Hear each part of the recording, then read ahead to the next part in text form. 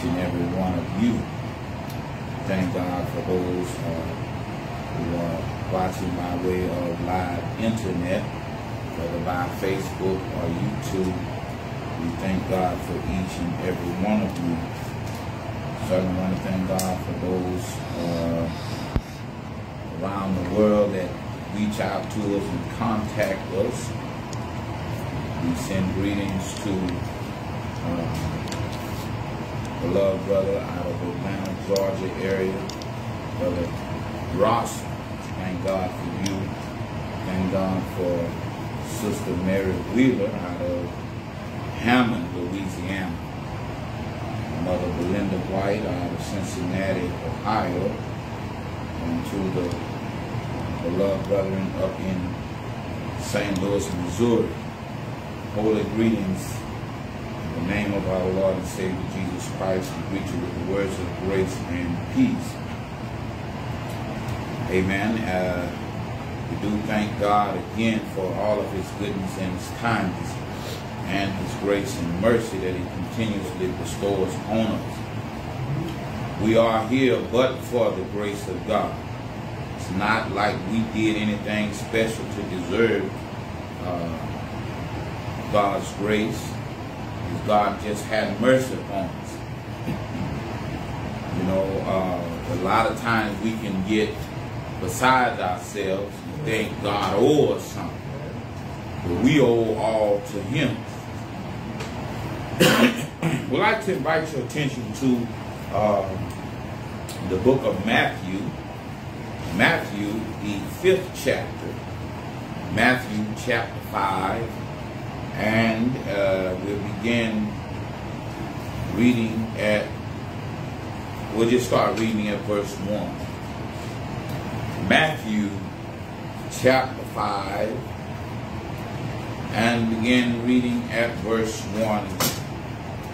And the word of the Lord says, and seeing the multitudes, he went up into a mountain, and when he was set, his disciples came unto him, and he opened his mouth and taught them, saying, Blessed, blessed are the poor in spirit, for theirs is the kingdom of heaven.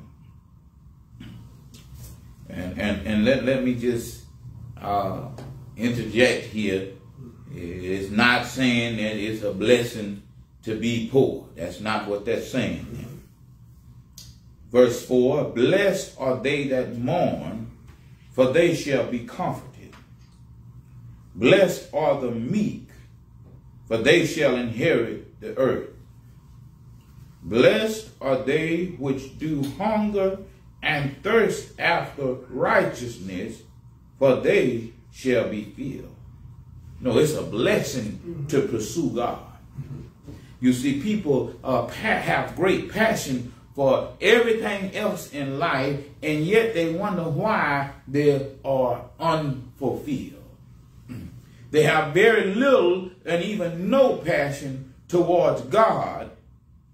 You know, some people have a passion to attain wealth. And it seems like the more money they get, the more money they want. Well, I would rush to tell you that your pursuit is in the wrong thing.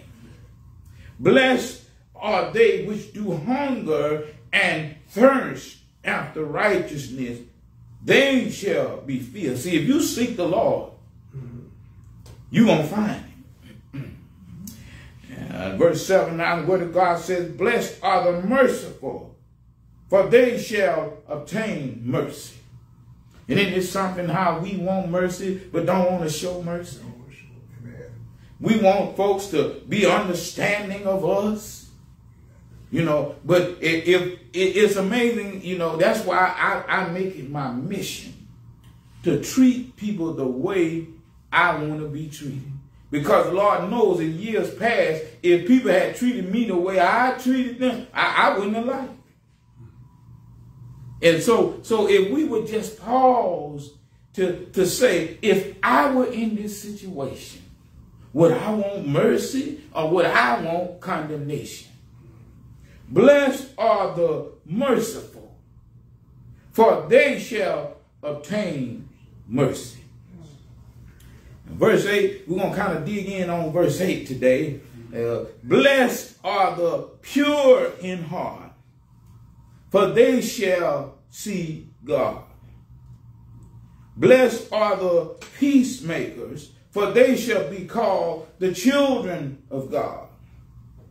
Blessed are they which are persecuted for righteousness' sake, for theirs is the kingdom of heaven. But that don't sound right. You mean to tell me it's blessing in being persecuted? Yes, it is. Because that's how you know you're doing something right.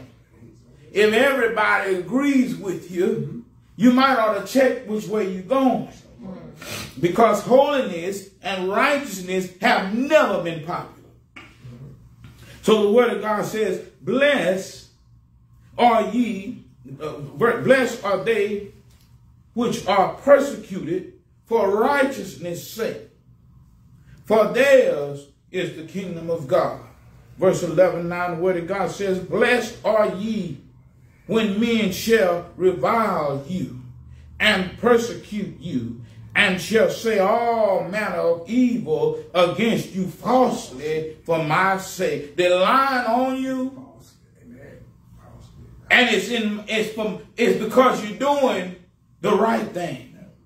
That's a blessing. It doesn't seem like it. And there are times when we want to take matters into our own hands. We want to get vengeance, but the word of God lets us know. He said, vengeance is mine, said the Lord. I will repay. You go out there and do something, now you are subject to the law of the land. The word of God also lets us know that the wrath of man worketh not the righteousness of God. There are times when we want to stand up by ourselves and we want to take matters into our own hands, but no, just step back and let God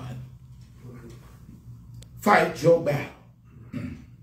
Look at verse 12 now. The word of God says, rejoice and be exceedingly glad, for great is your reward in heaven. And I don't know about you, but I want a great reward in heaven. See, I understand that I'm just passing through here.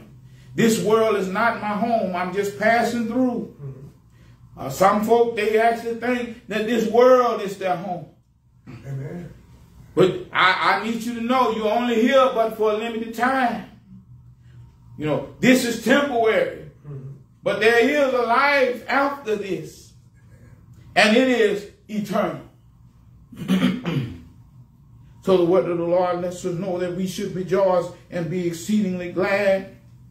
For great is your reward in heaven. Well, let's watch this now. For so persecuted they the prophets which were before you. Now, if you stand for what they stand, if you live how they live, if you walk how they walk, and if you talk how they talk, get ready. You're going to get the same thing that they got.